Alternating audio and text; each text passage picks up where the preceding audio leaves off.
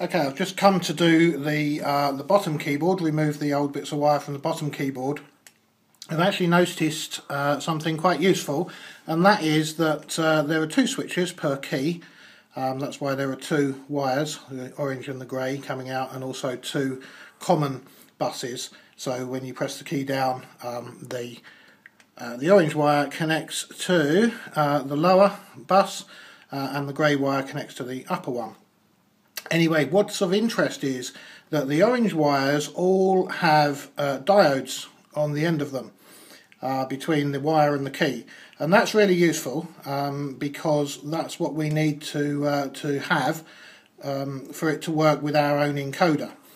Something we'll be coming on to shortly, but it does save us a little bit of work that all these diodes are already here. I don't know how well you can see them, but if I remove the wires from this switch,